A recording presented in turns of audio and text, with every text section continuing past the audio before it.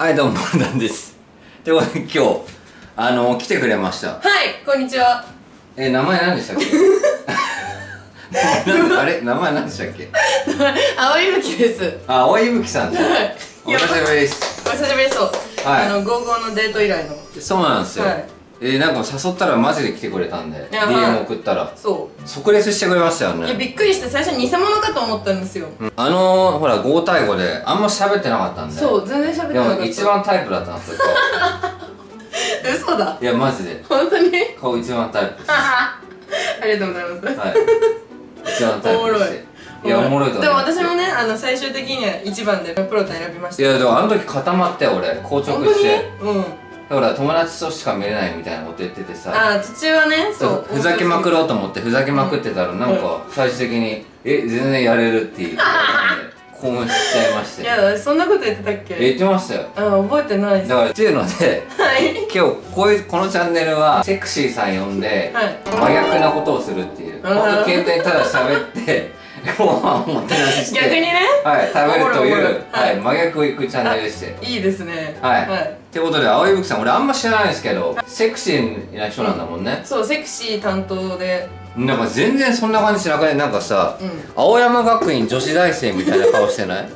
青学の女子が一番エロいんじゃないですか。あ、そうなんだ。そうですよ。でも確かにやれそうなギャルよりも清楚な女が一番エロいし一番やれるんだから。あ、そうなんだ。いや、エロくなきゃこの仕事やってないでしょ。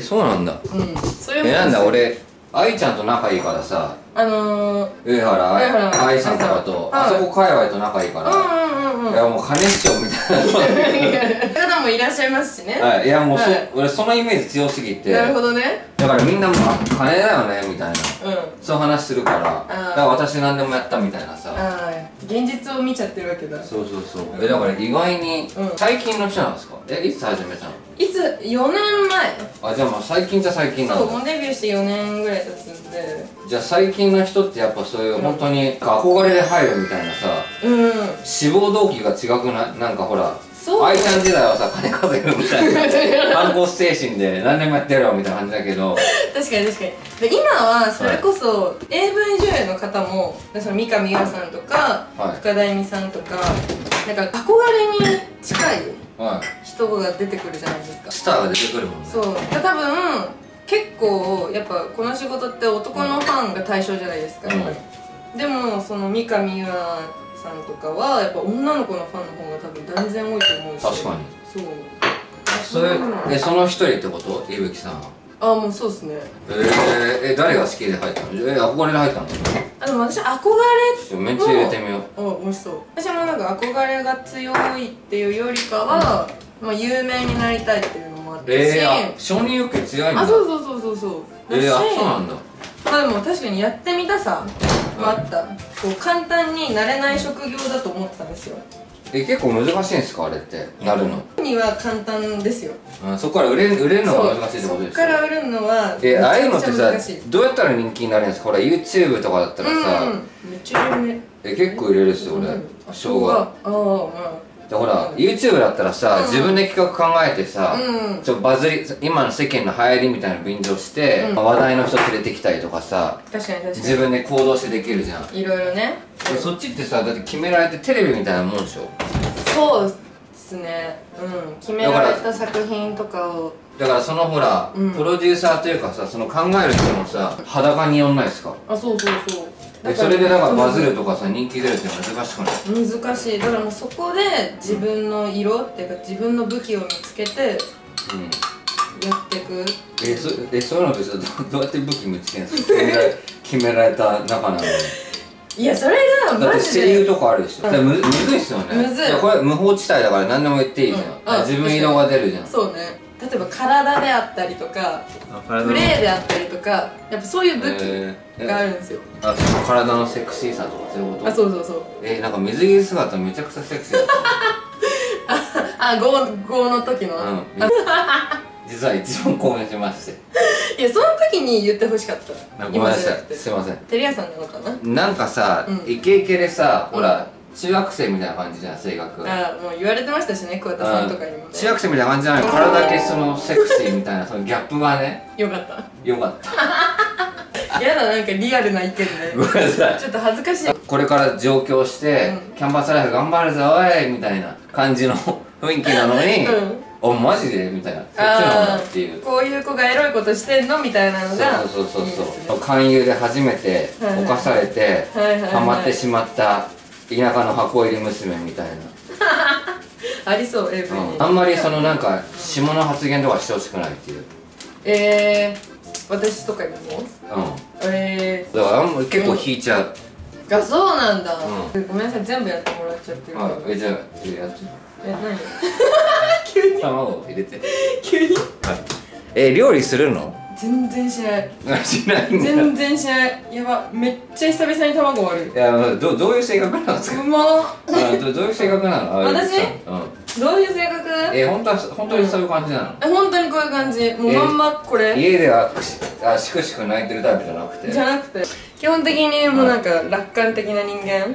あ、そうなんだ。そう、なんか自分の人生のモットーとしてこう楽しむっていうのがあって。確かにめちゃめちゃなんか虫取り行くぞみたいなテンションでカブトムシ大好きみたいな雰囲気めっちゃ出てる。やば、なんだと思ってんの私。いやマジでそんな少年みたいな女っすか、私。それはほら語尾もさ、スカとか言うじゃん。でも体育会系ってのはめっちゃ言われる。体育会系なの？体育会系、私その中学の時にバスケ部だったんで。バスケ部なんだ。そう、もうそこで人格が形成されたんですよ。その女社会先輩みたいな。そうもう1個とか2個しか年ちげえのに、もうめっちゃめっちゃ威張ってくるから。ほんとあるあるのやつだ。そう、あるある。そんな厳しかったんだ。1年生みたいな。はいみたいな。そうですね。なんか男友達みたいな感じで。男友達で確かに。あんまムラムラしてねえんだよな、だから。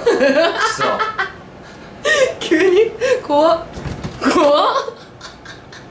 セクシーを呼んでセクシーなことしない企画だから。すげえ気になったんですけど、最初俺は友達としか見えなかったんですよ。そう。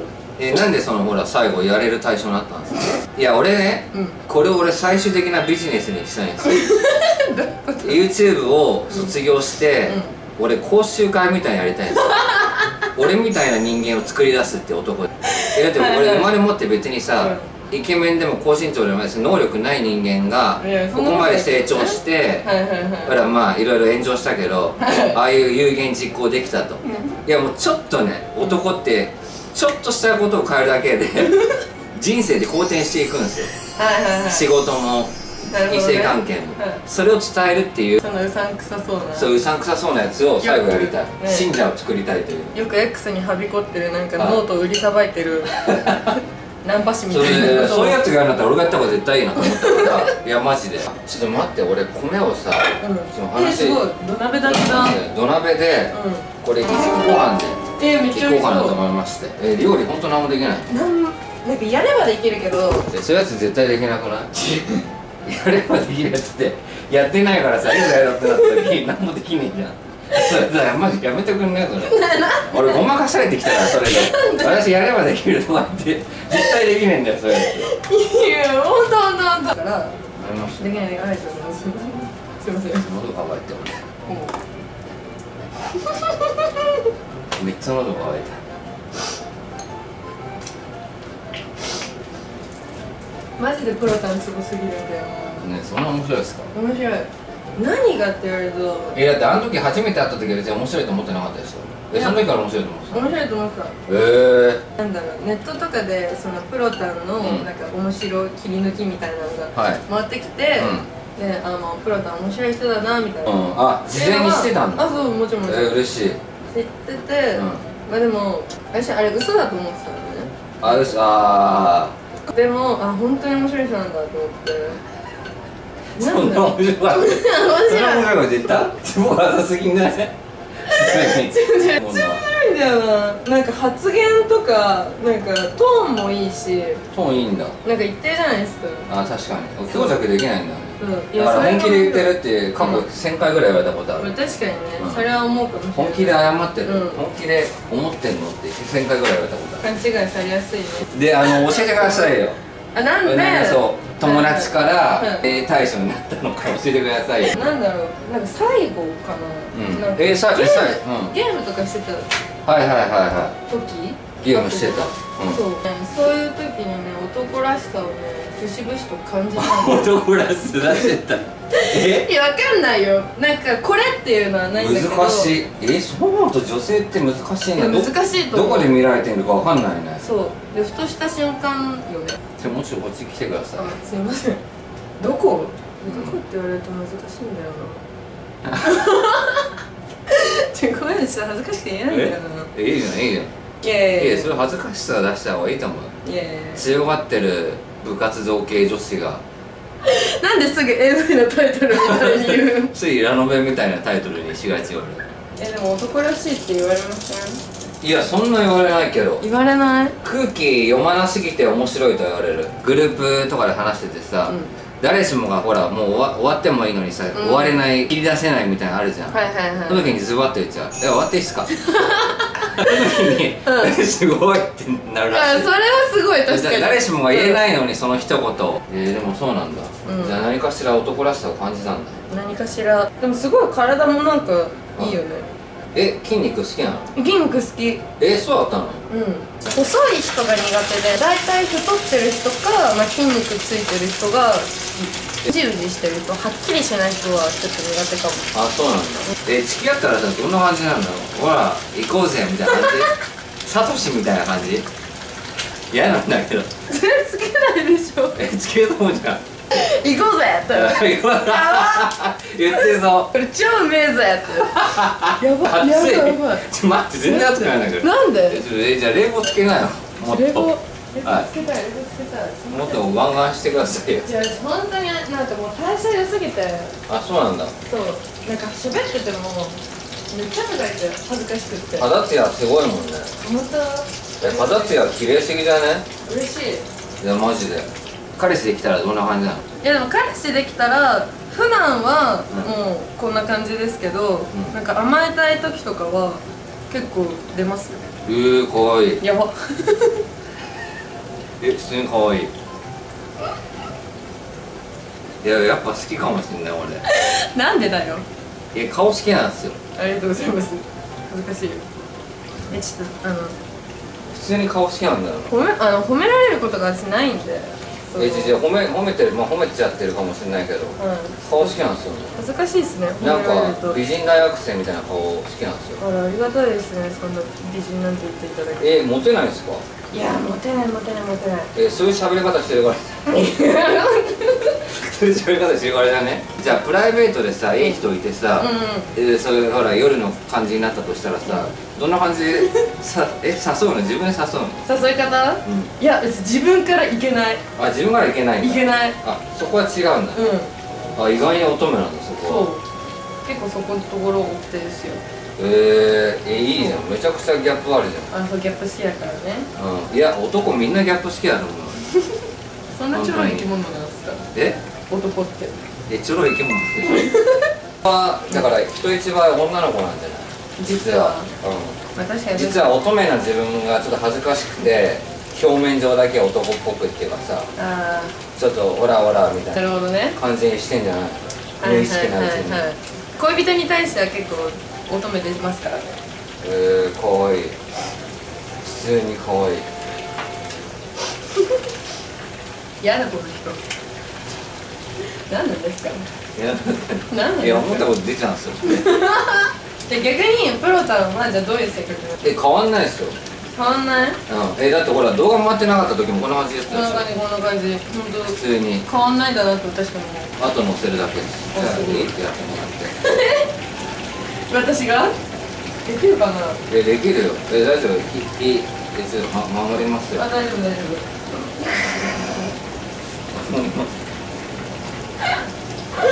面白い。面白いね。面白い。いやでもプロタンも面白いと思います。いや面白いっていうか面白いね。いや面白い。だって私絶対そのセフレリストなんて作んないですよ。いやみんな作ってるわ。俺も好きなやつはみんな作ってるわ。バッジみたいなこと？いや図鑑ね。ポケモン図鑑ってこと？何々ポケモン。何々はどこら辺に週何回会える。やばすぎやろ。最低だよそれ。最低だよそんな。私はこういうので笑っちゃうところが性格悪いんですよ。別にいいじゃん。こっちからしたら嬉しいんだけど。いや面白い、うまそう。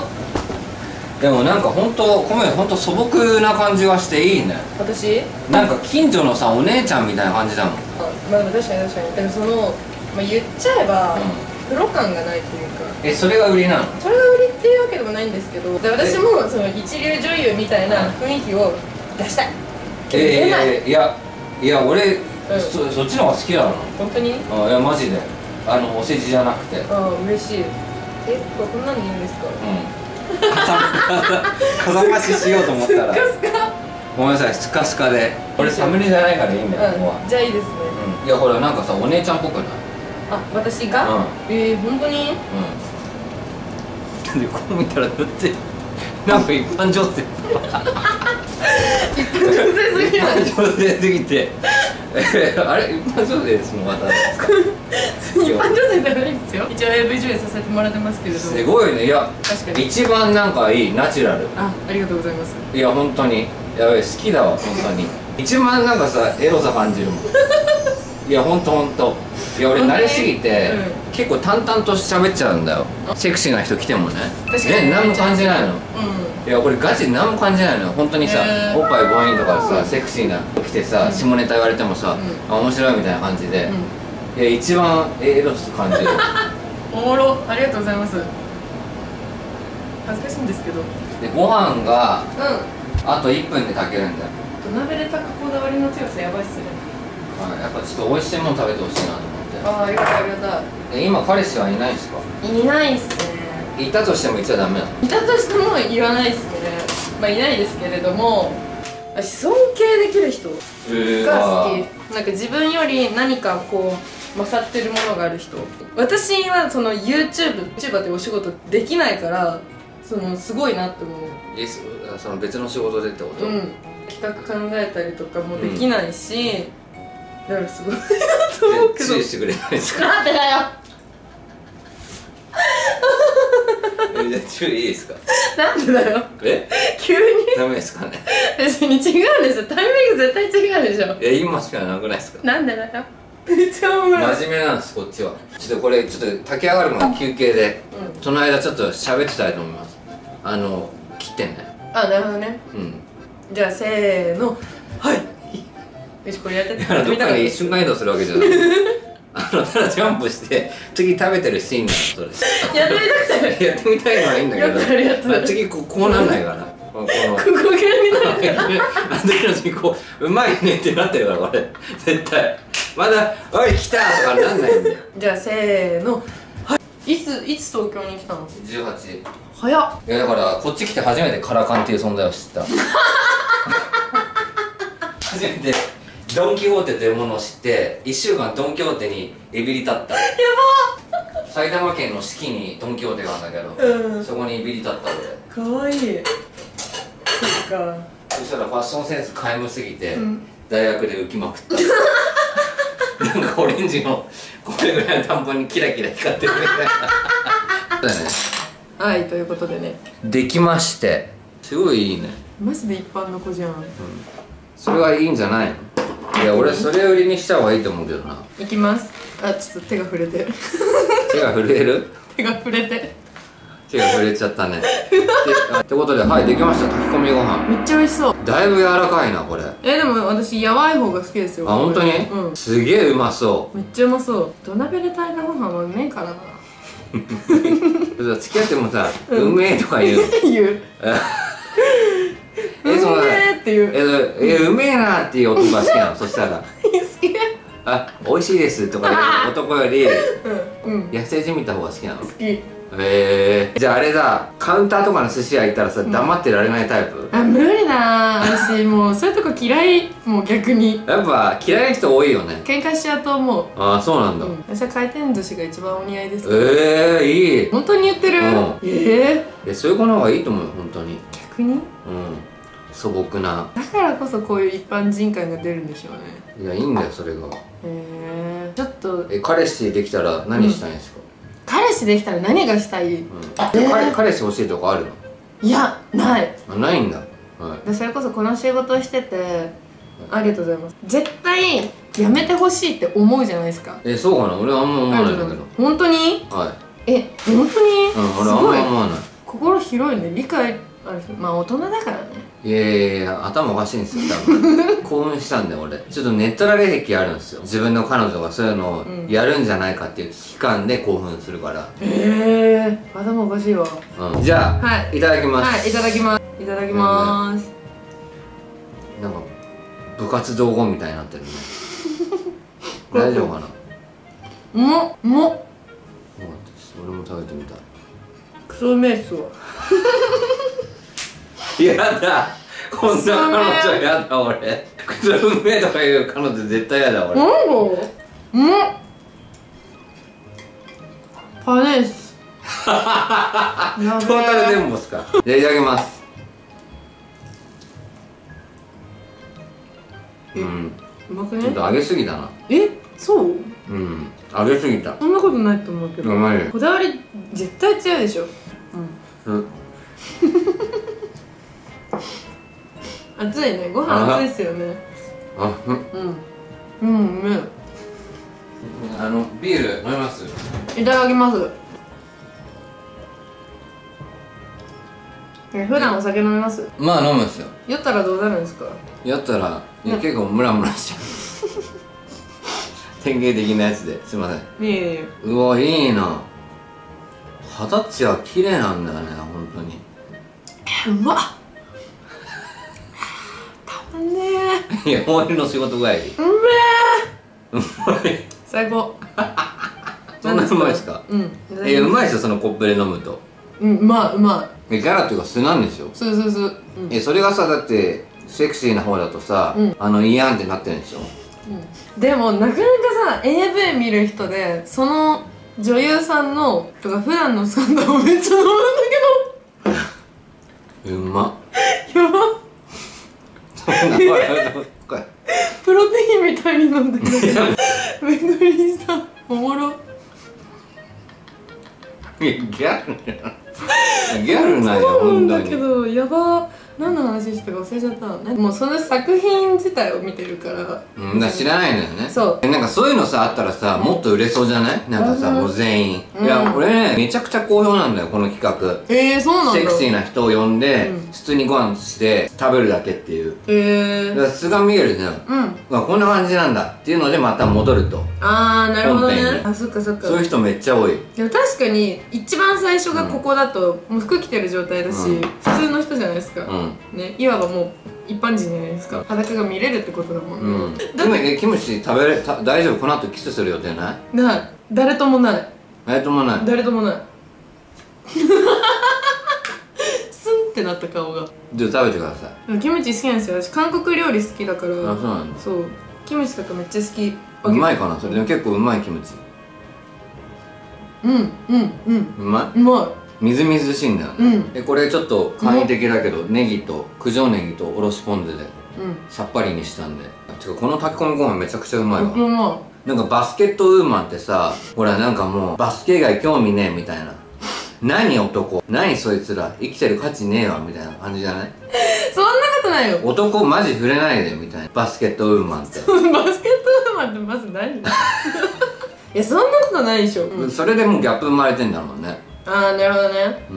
でも世の中の女子はかまどとぶってる人が多すぎると思う。そうなんだ。オナニーしないとかもさ、よく言うじゃない。あれ、ほんと嘘や。嘘。マジで？嘘でしょ。処女卒業する前とかは、なんか、セックス、なんか、キモいみたいな感じだったの。そのタイプじゃないの？でもなんか、いざ処女卒業すると、もうなんかもう Tinder とかでめっちゃ遊んでたりするし。逆狩りしに行くんだ。結構女の子って、女の方がさ、結構性欲っていうか性に関してめっちゃ強いと思うんだよね。思う。奥深いよね。あと癖が結構変わってる人多い。俺も最近飲み会で会った人で、私童貞以外エッチしたくないみたいな。本当にそのキャリアウーマンなの。結構もう誰しもが知ってる大手の営業の結構いい人で、めっちゃ綺麗なのよ。今日も童貞探さなきゃみたいな。やばくない？これマジで持ってないんで。やっぱりまあ童貞じゃなくても 1,2 回とか、あとはまあでももう裸でわかるみたいな、喋ってわかるみたいな。すごいね。仕事とかさ、生きる欲が強い人って性欲っていうかそういう癖もさ強い傾向あるなみたいな。特に女性の方がなんかマニアックな感じする。あー確かに。でも分かんない、勝手なイメージですけど、なんかおじさんほど私なんか M な人多い気がする。あ、確かに。年取るとみんな M になりません？俺の周りのなんかお金持ちも結構変わってる。消費。なんだ。一番面白い人は髪の毛ちぎってほしい。いやマジで髪の毛ちぎって、しかもあんま生えてないのよ。でも残りの大切な寿命をね突っ込めなくてさ、2度目増してぐらいであんま関係値薄いからさ、真顔で言うからさ突っ込めずにあれすごいっすねっつって。そこは空気読んだんだ。だってね、こうかさぶたみたいになったもんこれマジで。引きちぎられすぎてこめかみかさぶたみたいになるその人だからね、変わった人多いよ。じゃあいい子なんだね、いぶきちゃんだよね。私そんなことないよ。ツンデレ末っ子見え張り少女。すごいね、ここまでの時間で私の性格をよく理解してくれてるわ。みんなそうよく笑ってる人ほどよく泣くって言うじゃないですか。それ大したことない。すげえかわいいっすね本当に。急に本当そういう人好きなんだよね。すいませんマジでなんかこうなんか可愛いとか言われた時のなんか対応の仕方って何がベストなんですか？いやこれあります。何？これあります。こっちも可愛いって言葉を軽はずみに言えてるわけじゃないです。ダメージ削られてるのこっちも。ライフを削ってその可愛いって言葉を出してるんです。ポンポン言ってるかもしれないけど、結構気まずいのこっちからしたら。結構勇気いる言葉の可愛い一つにしても恥ずかしいというかさ、日常会話で言わないでしょ。だからそれを汲み取ってほしいっていうのまずは。無理だよ。だからこそ「はいオッケーオッケー分かった分かった」とか言われるとこっちは傷ついちゃうわけ。うわせっかく今頑張って貯めてうわって出したのに「オッケーオッケー」って言われてすげえ無限にされたみたいな。なるほどね。だから「おはようございます」と同じレベルじゃないの。「おはようございます」とかだったら適当何もプレッシャーも感じずさ、何もダメージ受けないでしょ。でも可愛いとか言うとさ結構ダメージ受けんのこっちは。放った言葉の代償があるの、心の。なんで言えないの可愛いって言葉を男は簡単に。言ってるかもしんないけどいろんなところでみんな命削ってんのあの言葉は。そうなんそうなの。だから女性側は恥じらいながら「ありがとうございます」だからいぶきちゃんは「はいはいはいオッケーオッケーオッケー」あざすあざすあざす。それ俺は分かってるから可愛いなと思うけど分かってるって。ありがとうございますって言ってみてよちょっと。ありがとうございます。かわいい。合ってる。いやめちゃくちゃいいの。いいんだ今ので。もうじゃあ「ありがとうございます」でいいんだ。一言ありがとうございます。心を込めてのね、恥じらいながら「ありがとうございます」。はい最高がこれが最適解。これが最適解。なるほどね。一番きついのは「みんなにも言ってるっしょ」とか「そんなのもう言い慣れてるっしょ」とか言われるとはぁってなる。お互いあるんだね。お互いちょっとすれ違ってるね、心のなるほど意思疎通が。いやそう可愛いってね、なんかこう息を吸うように言えないから言ったり。言えないです。やめて息を吸うように言うとか。こっち命削ってんの。脇汗やばいから可愛いって一言言うために汗とかさ毛細血管がグワーってアドレナリン出んの。本当に言わなきゃみたいな。そういうさ覚悟を持って言ってんのよこっちは。ありがとうございます。はい。で男の人の可愛いにはこう重みがあると。重みちゃんとねマジ命削ってる。でそれちゃんと受け入れて対応しないといけない。学べました今日は。はい。いいの。でさ褒められ慣れてないっていうのすごい女の子なんだね。私そうですか。そうかな。まあ確かにめちゃくちゃ好感度上がってると思うよ。恥ずかしくなっちゃうんだよね、その女の子扱いされると。やっぱこういう性格だから。男友達も多い性格だし。男友達も多いんだ。多いですね。そう。異性として見れないの？異性として見れない。もう友達は友達できっぱり割り切ってるし、向こうも異性として見てないっていうのもちゃんと認識した上で友達として成り立たせてる。なんか少しでもなんかちょっとなんか男出してきたな感じるともうガードがもう全閉じしちゃって友達になれない。私も一回あったんですよ。もう本当に友達だって思ってた人に、そういう男を出された瞬間があって、もうそれで傷ついたんですよ。傷ついて誰が？私が。なんで傷ついたの？もう友達だって思って友達だと思ってたのに、そう結構長い間私はそんな目で見てたんだって。そうでもうその目を向けることによって今まで積み上げてきた友達という関係が崩れるわけじゃないですか。めんどくせえやつやばっめんどくせえやつなんでめんどくさくなんかないよ。これ本当に大事だからね。何なの変なプライド。そういうでもプライドとかでこれマジで大事だから。ずっと友達としてやってきたんだから。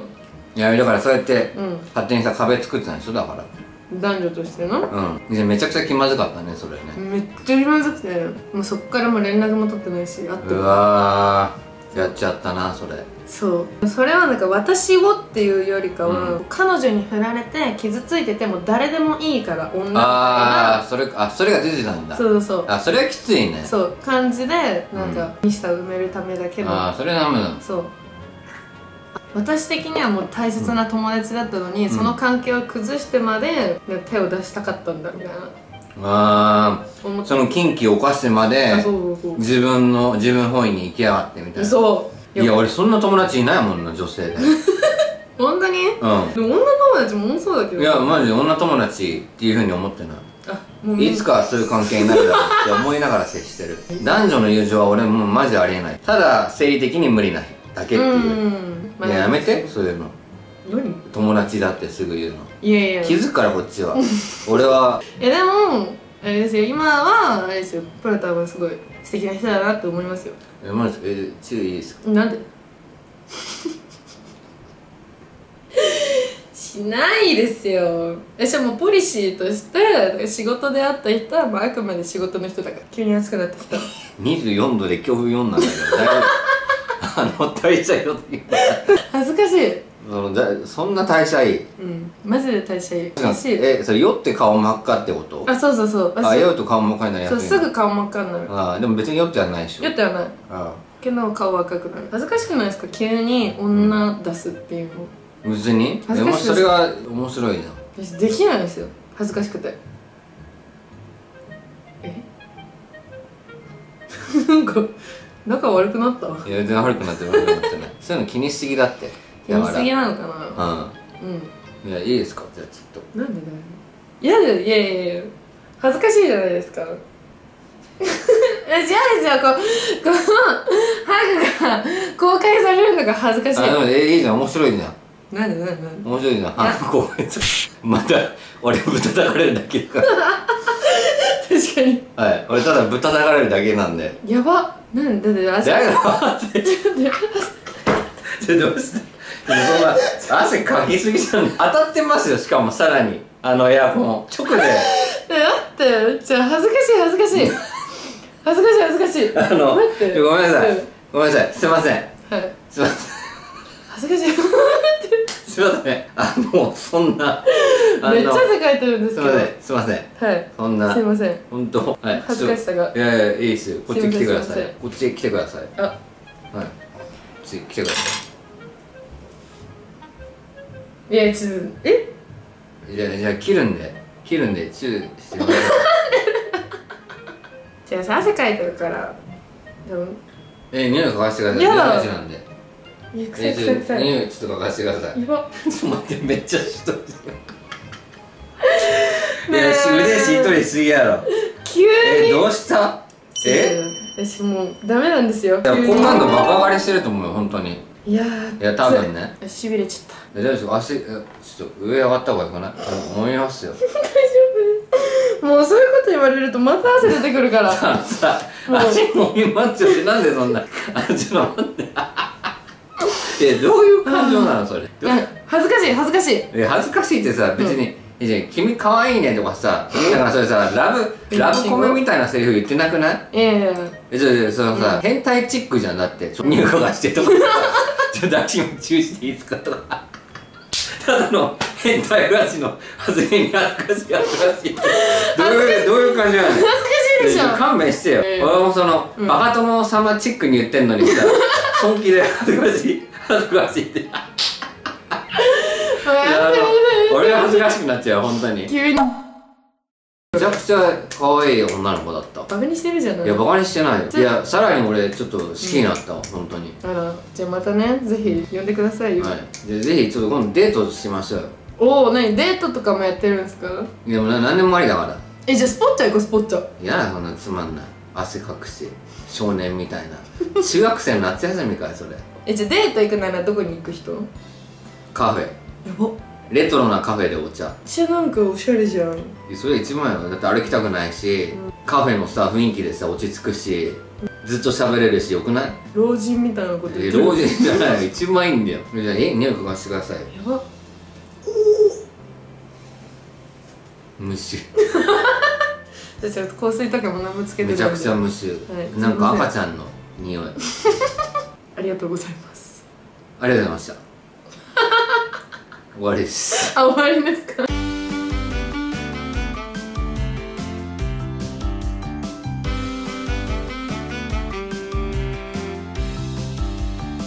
ツイッターとインスタやってんですか？インスタやってます。インスタちょっと見てあげてください。はい、お願いします。作品もね、いろいろ出してるんですもんね。いろいろ出してます。もう見たことないんだよな俺。あ、そうなんだ。はい、俺あんまセクシー女優見たことないですよ。じゃあ普段何で抜いてるんですか？エロアニメ、エロ漫画。ああ、はい、魔法戦士がやられる姿とか一番好き。魔法戦士がゴブリン集団に侵されるのが一番興奮する。はい、ありがとうございました。ありがとうございました。